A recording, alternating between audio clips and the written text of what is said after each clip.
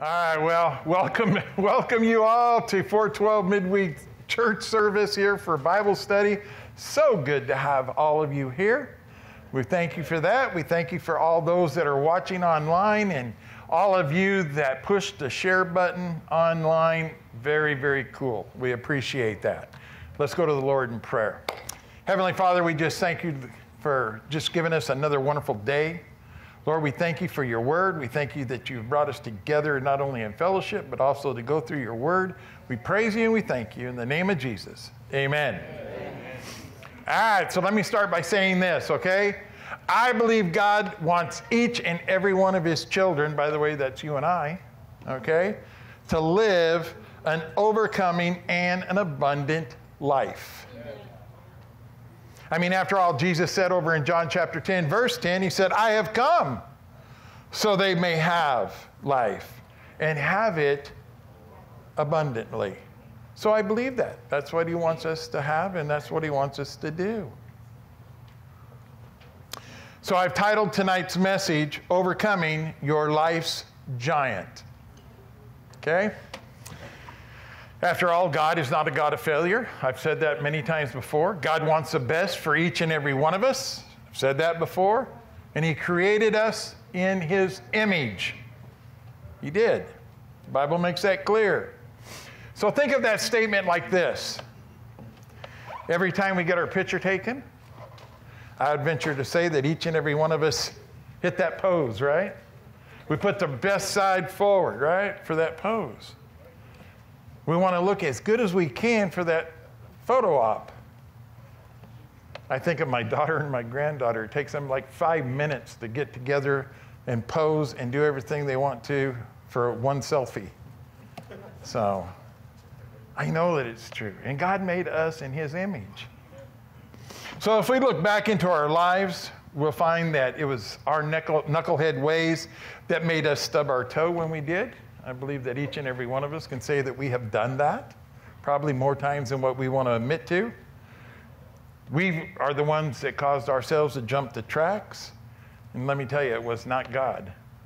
It was not God that made us do that. It was our own foolish selves. And here's the good news. God can and he will put us right back on the right track. And here's more good news.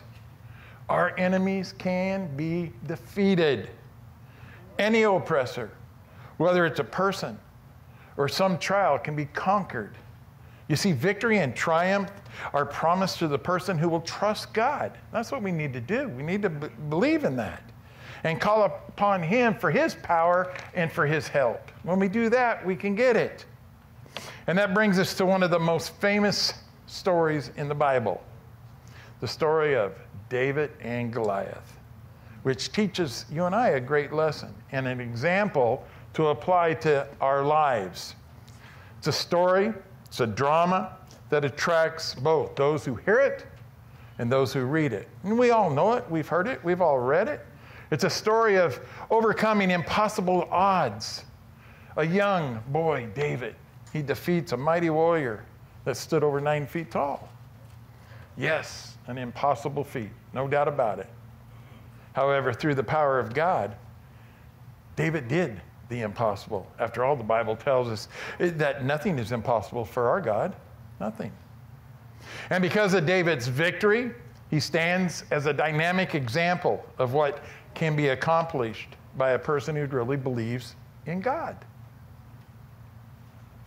So our takeaway tonight and our lesson will be that we can defeat any oppressor and conquer any enemy through the power of God. That's what we're going to find out tonight. So with that, open your Bibles to 1 Samuel, chapter 17, and follow along as I read the very first 3 verses. 1 Samuel, chapter 17, verses 1 through 3. Here we go. Now the Philistines gathered their armies together to battle, and were gathered at Socoh, which belongs to Judah. They encamped between Socoh and Azekiah and Ephes and Damian. And Saul and the men of Israel were gathered together, and they encamped in the valley of Elah, and drew up in battle array against the Philistines. The Philistines stood on a mountain on one side, and Israel stood on a mountain on the other side with a valley between them. Okay. So, as we've seen many, many times before, this is not the only battle that has been fought between the Philistines and Israel. They were very, very bitter enemies. They did not like one another. And in these 3 verses, we find that the Philistines have once again kicked off an invasion against Israel. Now, this invasion was immediately met by Saul and his army, with the battle lines are drawn, and the opposing armies facing each other on the opposing sides of the hills, surrounded. There's 2 mountainsides here. One army's on one army's on the other, and there's a valley in between them, the Valley of Elah. So here's the picture. Think of this now. There were the Israelite soldiers, thousands and thousands of them. And then on the opposite side of them was an invading army of thousands who bitterly hated the Israelites. They were seeking to enslave them and subject them to serve the Philistine nation. And the Israelite soldiers absolutely knew that they were in a fight for their very survival. You have to know that they had to have a spirit of fear. They were scared. A spirit of fear that was gripping their own hearts. However, they had a greater fear that was about to face them. Take a look at verses 4 through 7, 1 Samuel 17. Here we go. Here's the next fear that's about to face them. And a champion went out from the camp of the Philistines, named Goliath from Gath, whose height was 6 cubits and a span. He had a bronze helmet on his head, and he was armed with a coat of mail. And the weight of the coat was 5,000 shekels of bronze. And he had bronze armor on his legs, and a bronze javelin between his shoulders. Now the staff of his spear was like a weaver's beam, and his iron spearhead weighed 600 shekels. And a shield bearer went before him. Okay. Wow. Man, listen to that. In these 4 verses, we're given quite a description of a very frightening-looking giant warrior whose name is Goliath. He's stepping out in front of the Philistine soldiers. He's all bold. He's all arrogant. He's like saying, hey, you want some of this? Come get it. But now before we get into what his battle clothes really are, let's find out some things about this giant warrior. Yes, Goliath was a giant, not only in size, but in attitude. As a champion warrior, the Philistines, along with his size, he had stopped in their tracks the entire army of the Israelites. They were afraid. Verse 4 tells us that Goliath's height was 6 cubits and a span. If that's what your Bible says and you don't know what that is, get your pen out and write next to it here. So just really, how tall is he? Well, 1 cubic measure is about 18 inches, and 1 span is about 9 inches. So that makes Goliath about 9 feet, 9 inches tall. So let's take a look at the clothing that we find described in those verses. Just what was Goliath wearing? Well, we see 6 items described there. Number 1, we see the very first thing is a bronze helmet on his head. Bronze helmet on his head. Man, think about that. That'll give you a hat head. It's heavy. Number 2, we find a coat of mail, which is really that chest armor that goes around him, weighing 5,000 shekels of bronze. How much is that? 125 pounds. That chest protector, 125 pounds. I used to wear a bulletproof vest. I'm glad it didn't weigh anywhere near that. Number 3, a pair of bronze leggings. Number 4, a bronze javelin between his shoulders. Number 5, a spearhead. Now this is just the head of that spear, weighing 600 shekels. That spearhead weighed 15 pounds. And then number 6, how would you like to be this guy? The shield that was carried by a shield bearer that walked in front of him. I don't really know how this guy could really shield Goliath. I mean, he couldn't be anywhere near the height of him, but he was going to take the first arrow anyway.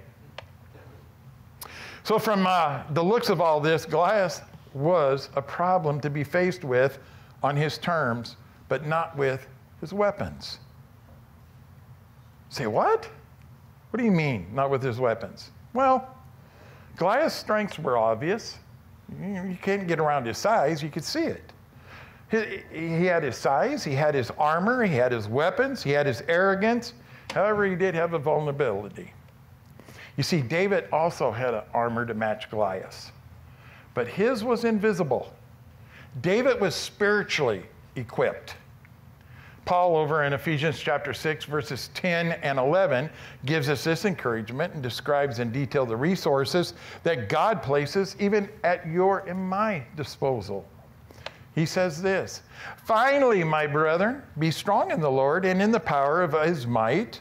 Put on the whole armor of God, that you may be able to stand against the wiles of the devil." You see, our lesson here is this, that too many times we face the world on its terms. On its terms. We forget about God. And too often we try to use the world's weapons. We don't even give thought to God's weapons outdo the world's. However, God's weapons are not obvious, but they never fail us either. They may not be seen, but they never fail us. So each morning when we get up, we should ask ourselves, are we wearing our spiritual armor of God? That's what we need to do. We need to make sure that we put on the Word of God, that we're with the Lord, that we are focused on Him. It's the armor of God. We need to do that. Let's take a look at verses 8 through 11. Then he stood and cried out to the armies of Israel that he is Goliath, and said to them, "Why have you come out to line up for battle? Am I not a Philistine, and you the servants of Saul? Choose a man for yourselves, and let him come down to me. If he is able to fight with me and kill me, then we will be your servants. But if I prevail against him and kill him, then you shall be our servants and serve us." And the Philistine said, "I defy the armies of Israel this day. Give me a man that we may fight together." And when Saul and all Israel heard these words of the Philistine, they were dismayed and greatly afraid. Their fear didn't get any better. Not at all. You see, in these verses, what we can do is we can visualize Goliath. He's standing on the side of this mountain. He's displaying an awesome appearance and huge size and all decked out in his warrior garb. And of course, he presented himself as a mighty warrior. Who could overpower an enemy with no problem? That's what he felt like. And verse 8 gives us a couple of facts that we need to look at. First of all, Goliath cries out in defiance, mocking and ridiculing the Israelites, goading them by saying, "Why have you come out to line up for battle?" In other words, why this thing's over with. I'm here. Just forfeit. Give up. The second, Goliath shouts out a hostile challenge that the mightiest warrior of Israel fight a personal duel with him. In other words, send out your biggest and your best. So what would be the end result of this one-on-one battle? Well, the nation of the loser would become subject to the winner, serving, meaning becoming slaves, to the winning nation. Now, during this time period, this type of a challenge was not all that uncommon, by the way. Often, opposing sides would make such a challenge to a one-on-one battle to have it over. Why would they do that? Well, by doing this, it avoided a lot of bloodshed and death, because the winner of the fight was considered the winner of the battle. It was a winner-take-all scenario.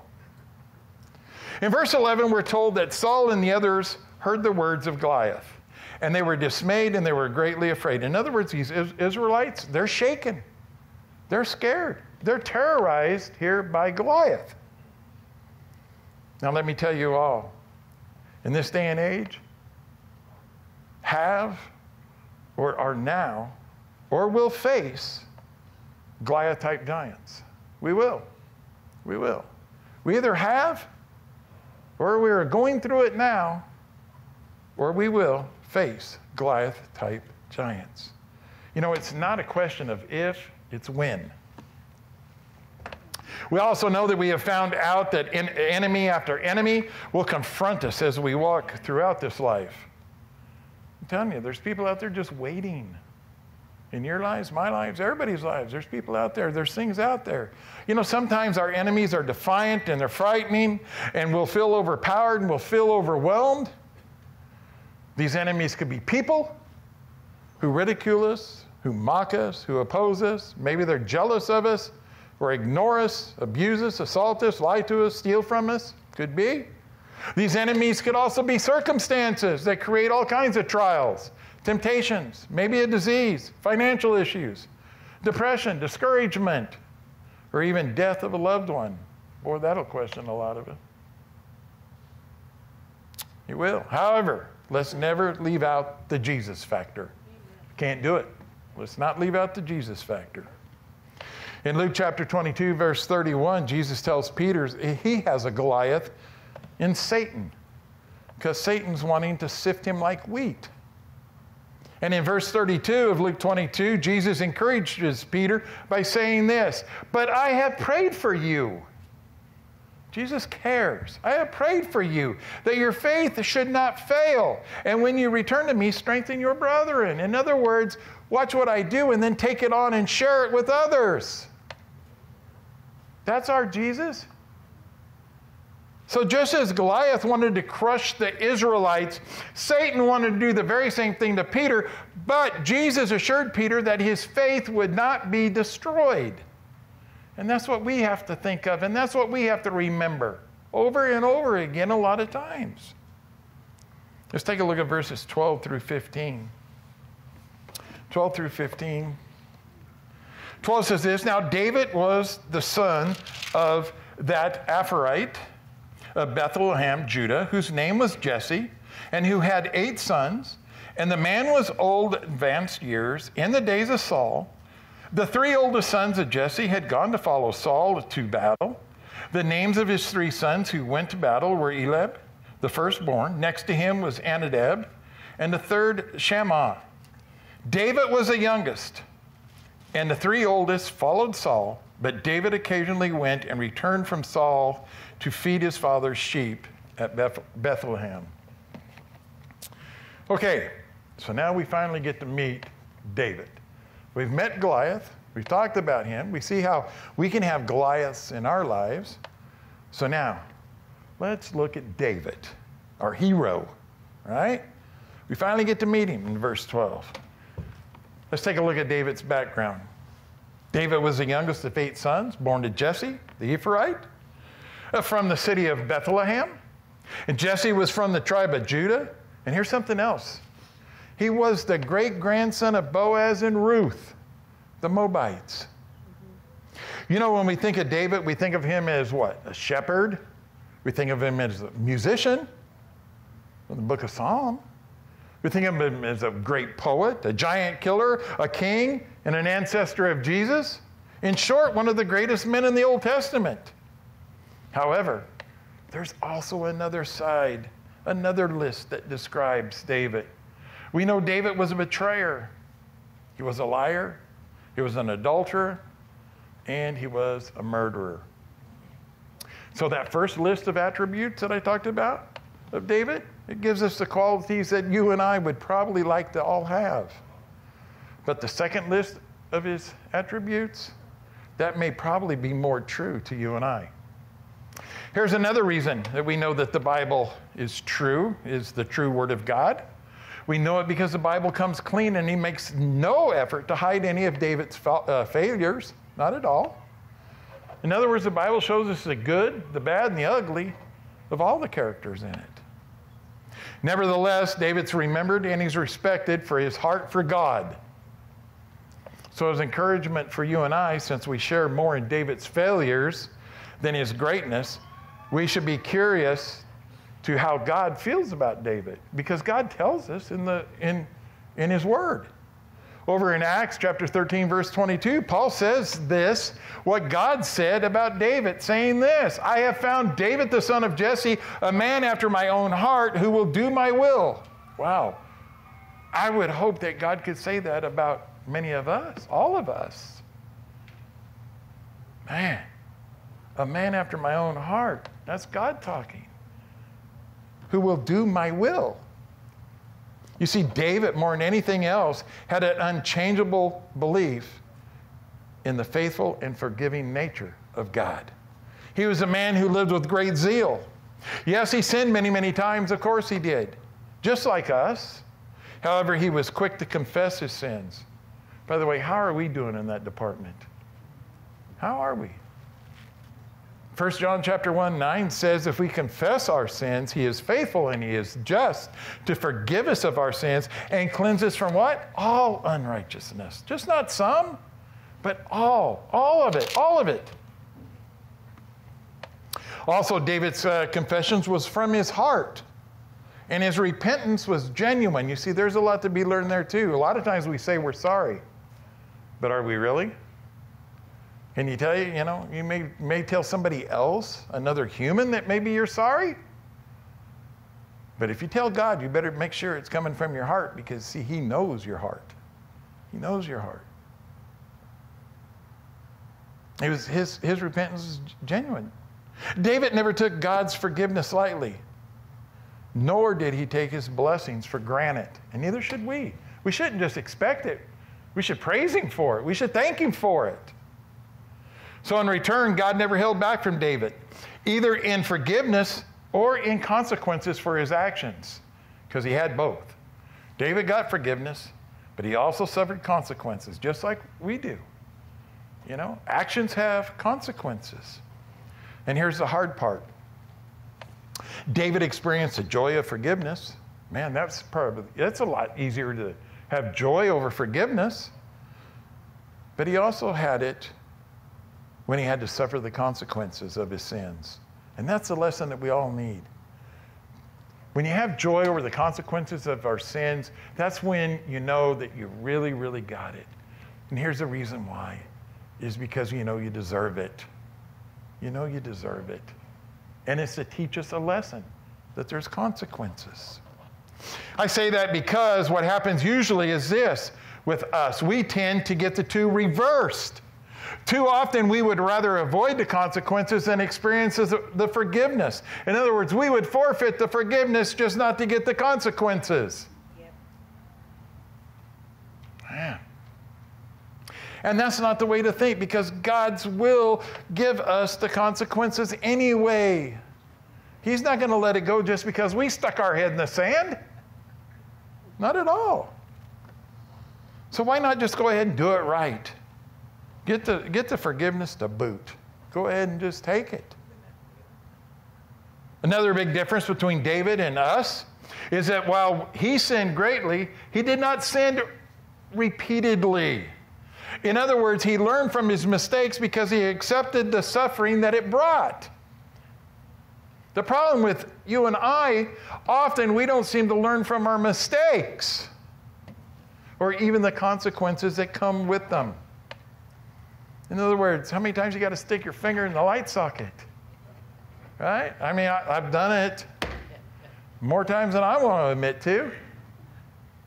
And I don't think I'm the only one here. Man, that was quick. Man, that was real quick in the back. So really the question for us all to answer is this. What changes would it take for God to find David's example of obedience in you and I?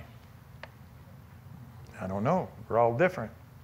But you know, each of us do. In verses 13 through 15, we also find that Jesse was most likely already an elderly man. In other words, he's older. He had 3 oldest sons enlisted in the army and serving under Saul's command in the war with the Philistines. Now, we can pretty well tell that he was older for this reason, because if you look back a few chapters in the Old Testament, in Numbers chapter 1, it makes it clear that males who are able to go to war in Israel, they had to be 20 years or older. So think about it. He had 3 older sons in the service already, and they had to be at least 20 years old. And it's not triplets. So there had to be a little time in between there. So he's older. He's older. And then in verse 14, we're told that David is Jesse's youngest son. He's the youngest. So he's not 20 years old. Because we see that his duties were to serve in Saul's court, actually doing odd jobs, being a gopher. David also went back and forth between working for Saul and tending his father's sheep in Bethlehem. So he had odd jobs to do. He had young boy jobs to do. And in these verses, we find another lesson for us. A lesson for us is that of responsibility of service. Didn't seem like David complained about going back and forth, doing these jobs. We shouldn't either. We shouldn't either.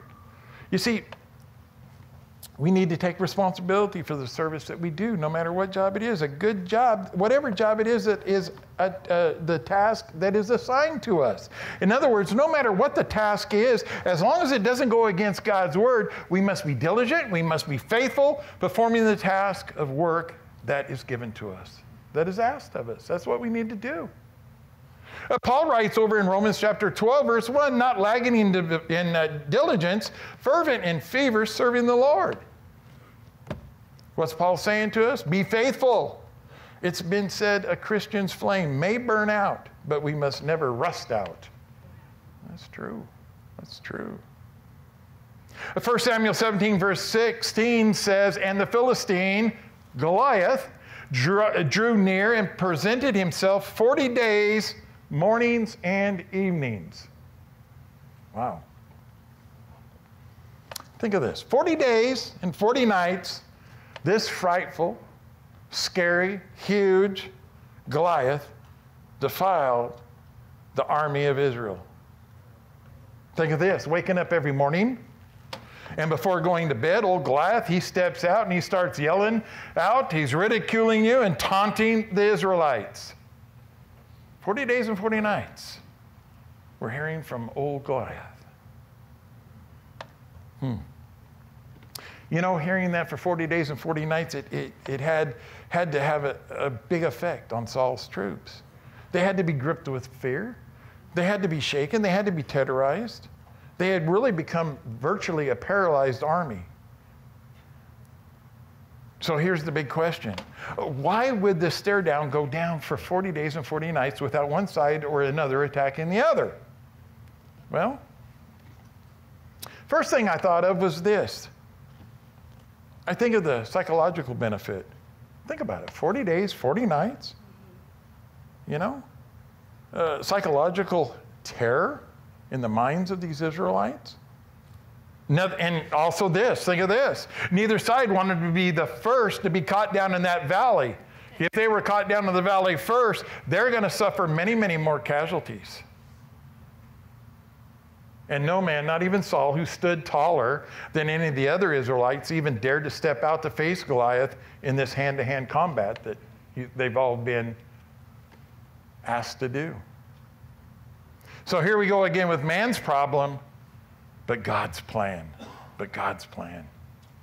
I say that because in verses 17 through 19, we find that David has been assigned a special duty. His father has said, hey, Dave, come here. I need for you to go back home and get some supplies for the front lines and then take them and check on your brothers. You see, in those days, the families had to provide the MREs to their relation that was in the army. They had to supply the food. They had to supply any extra help. In verse 20 through 22, we see that David has made it to the front lines with supplies and to check on his brothers. He's there. In verses 23 and 24, David, for the first time, all of a sudden lays eyes on this giant Goliath. And he's shouting out his terrorizing challenge. And he sees the effect that it's had on his brothers, the Israelites, in the army. He sees it. Take a look at verse 25. 25 says this, so the men of Israel said, have you seen this man who has come up? Surely he has come up to defy Israel. And it shall be that the man who kills him, the king will enrich with great riches, will give him his daughter, and give his father's house exemption from taxes in Israel. In other words, we're seeing a deal made here, an offering. We find Saul offering a great big huge reward, his daughter, and to exempt the family from the IRS. Sounds like a pretty good deal to me. Just for the volunteer soldier who kills the giant Goliath. In verses 26 and 27, we are told that David becomes angry. Now remember, David's young, he's wild, he's ferocious, he's got that deal going for him. He becomes angry that no soldier has stepped up. Like, man, who's going to go out there? Somebody, surely there ought to be a line of people wanting to take this job. That's not what's happening. And the giant Goliath, for the insults that he's yelling out towards Israel, it's not only the challenge that's been given, but what about all those insults? I mean, how long can you take that verbal abuse? You see, David, he had a little different perspective. And this is exactly what a different perspective can make. You see, most of these Israelite onlooking soldiers, they only saw a giant too big to hit. But David saw a target too big to miss. That's the difference in perspective. You see, the bottom line is this. David saw a mortal man defying an almighty God. And a lot of times we do the very same thing. We let a human overtake us instead of remembering about our almighty God. It may not even only have to be a human. It could be some type of issue in our life. Don't let anyone take your joy of the Lord away from you. Don't do it. Don't let any circumstance take the joy of the Lord away from you. Don't lose the joy of the Lord. You can lose everything else, but don't lose the joy of the Lord. I'm telling you right now. Our lesson here is David, he knew not to be, that he wouldn't be alone when he faced Goliath. God would fight with him. See, a lot of times what we have to remember is this, that God doesn't run away from us when things get tough. A matter of fact, that's when God's his strongest and his closest to us. Because we need him. Need him all the time, but he knows when we're in trouble too. Something else, David looked at his situation from God's point of view. And that's a lot of times what we have to do. What would Jesus do? We need to look at God's point of view on this. Some of us here, or maybe even watching, are facing a giant of some kind. If you're not now, you soon will be. It's coming. So let me encourage you with this. Viewing an impossible situation from God's point of view helps us put giant problems in the right perspective. That's what we need to do. Focus in on Christ. Don't ever lose that focus. You see, once we truly believe and we truly trust in God, we can and we will fight more effectively. And that doesn't mean physical fighting. That just means fighting against the enemy, letting God handle it. I don't know, when I was a kid, I always remember this. The bigger they are, the harder they fall. It's true. It's true. As long as you let God do it and give him the glory for it. In verses 28 through 31, we find David determined that criticism would not stop him. Not at all. You see, while the rest of the army stood around, he knew the importance of taking action. In other words, something has to be done and done now. This 40 days and 40 nights is crazy. This thing of just standing up here is crazy. David also relied on God to fight for him, so there was no reason to wait. David had that let's get her done attitude. People will try to discourage us with their negative comment all the time. Negative comments all the time. Maybe in some mockery, but we must continue to do what is right. Quick little story. I've been with the prison ministry for 12 years, with the exception of this last year and a half because of the pandemic. And I don't know how many times when talking with somebody, they always talk about salvations and so forth. And I say, yeah, quite a few people will raise their hand, How many of them do you really think do it? I said, not me to judge. Not me to judge, Negative comments. Why take that away from somebody? Why mock that? So our thought should always be doing right will be pleasing to God. Because why? It's his opinion that really matters. I'm sorry, but it's not yours. It's not mine. It's God's. Take a look at verse 32. 32 says this, "Then David said to Saul, 'Let no man's heart fail because of him. Your servant will go and fight with the Philistine.'" Here David says, here I am, I'll go. You know, here we find David standing right before Saul. He's demonstrating a strong confidence, declaring to the army not to let their hearts fail them, that he would personally go. He'll go and fight Goliath. We don't need them. I'll do it. And in verse 33, of course, Saul rejects his offer, claiming basically that, oh, you're just a boy. You're all caught up in some youthful excitement of warfare. But David, he didn't have any fear because why? He had the Lord. He had the Lord. He knew it. In verses 34 through 37, David begins to argue his ability to Saul. What's he saying? He's saying, hey, man, I have faced bears and lions, saving sheep from being eaten and then killing the predator. So he did have a little experience killing a giant. David explains to Saul, just as the Lord had delivered him from the paws of lions and bears, God would deliver him from Goliath. Man, pretty impressive argument, wouldn't you say? And then Saul gives in to young David and agrees to allow him to fight Goliath. Wow. What does Saul say to David? Go ahead. I bet it's sarcastic. Go, and the Lord be with you. Right? I mean, I don't know that for a fact, but I'm just guessing, you know. Because here's this youngster's kind of put him down in front of a whole bunch of people. Now he's just got to do it. And then in verse 38, Saul's giving in to David. However, he wants David to wear, what? The trusting armor of man. Yeah. Nah.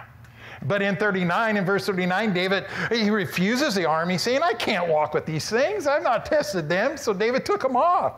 Man, can you imagine? Here's this little kid. He's probably outfitted with man-sized things. It's like he's walking, you know. What's that? What's that all about? You know, he feels uncomfortable wearing this heavy protected armor. And then in the last verses, 40 through 51, we read that the battle is about to start. So here's David's weapons to fight this fierce warrior in the Philistine army. He's got a staff. He's got 5 stones from a stream. He's got a pouch to hold those stones, and he's got a sling. Then we notice that Goliath comes toward David with a shield bearer in front of him. Man, he wasn't even going to come out there without the shield bearer. That's a little show of, hey, I don't know. But he's got his guy in front of him. He's feeling no doubt insulted because the Israelites sent a young boy to fight a famous warrior like himself. Man, don't you know he's overconfident. Now Goliath begins to curse David by the name of his false gods and shouts out the threat that he's going to kill him and then feed his flesh to the birds. A little more psychological warfare there. But in verses 46 and 47, David shouts back to Goliath that victory would be the Lord's. How about that? He's given the Lord the credit to begin with before the battle even begins. The victory will be the Lord's. And the Lord would enable him to strike Goliath down and even cut his head off. As a matter of fact, David continues shouting back to him, saying that the Lord would give him victory over the Philistine army, and the carcasses of the army would be given to the birds of the air and the beasts of the field. It's like, hey, right back at you, buddy. Right back at you.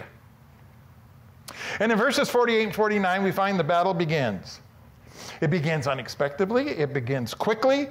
David breaks into a run towards Goliath. He's swirling around his slingshot. And then with a ferocious and with deadly force, he slings a stone through the air, striking and sinking a stone deep in Goliath's forehead, causing the giant to fall face down into the ground. One shot, one bullet, one stone, one time. It's probably... Not only was that all he needed, but that's really all he wanted, That's what I'm thinking. So just as quickly as this fight had begun, David's already gained a quick, stunning victory over Goliath. Mm-hmm. And in verse 51, we find David fulfills his promise to Goliath by taking Goliath's own sword and cutting off his head. Yeah. Yep. took Goliath's own sword away from him and cut off his head. And as we've seen so many times before, the Philistine army, seeing the defeat of their hero, who is now a zero, is utterly shocked, stricken with panic, and fled the scene, utterly confused of what they had seen and what they have just witnessed. Man, they're done. So here's David, a man described by God himself as a man after his own heart, an ancestor of Jesus Christ, the greatest king of Israel, and listed in the Hall of Faith in Hebrews chapter 11. God gave David the victory. Not because he was any better than any of us. Don't get that idea. He wasn't. We deserve the very same thing. We get God's grace. It's undeserved, but we receive it anyway. But he wasn't better than us. Sometimes we think about some of these people that we read in the Bible, or people that we may, hold up to a higher esteem. They're no better than us. They're no better. We get the same thing. We have the same opportunities. The victory came because David was obedient and believed and trusted God. That's what we need to be. We need to trust God. We need to be obedient. We need to believe in God. And the victory is ours. Amen? Amen. Let's bow and pray. Heavenly Father, again, we just thank you, Lord. Man, what a great story. The story of David and Goliath, Lord. And Lord, I know that many of us, we have gone through trials in our life. We've had Goliaths in our life. We may be having a Goliath in our life right now, Lord. And Lord, if we're not, we just need to be prepared by your love and your focus, Lord, that Goliath is going to come. And it'll probably come sooner, Lord, than what we think. So, Lord, we just ask you that when those things happen to us, when those Goliaths come into our heart, Lord, I just pray, Lord, that we would reflect back on the David and Goliath story, Lord. That our victory can come through you and because of you to conquer and be victorious over those, whether they be people or whether they be incidents or anything else that would come against us, Lord. We pray for that. Let me just say to each and every one of you here and each and every one of you watching, that if we're not slaying the giants in our life that are robbing us of our victory, we're settling for less than what God has in store for us. Don't settle for less. God wants us to have an abundant life. He told us that. You see, when we surrender to God, we're able to win victory from every giant that comes across our path. Lord, if there's somebody here tonight that needs to accept you as their Lord and Savior, I just pray right now, Lord, whether they're in this building right now or if they're watching online, that if they need to accept you as their Lord and Savior, Lord, that the Holy Spirit right now would just convict their heart, Lord. And if that's you, just ask for forgiveness of your sins right now. Thank God for going to the cross and being able to be the substitute for you. The Bible says that wages of sin is death. You don't want eternal death. Ask for repentance. Ask for help to repent of your sins. Just do that. Just do that. Then tell him that you want to be a follower of him for the rest of your life and depend on him and him alone. Lord, go with us as we finish out this week, Lord. Give us those windows and doors of being open of opportunities to be able to witness to those and to profess the gospel of Christ. And I ask this all in the precious name of Jesus. Amen. Amen. Amen.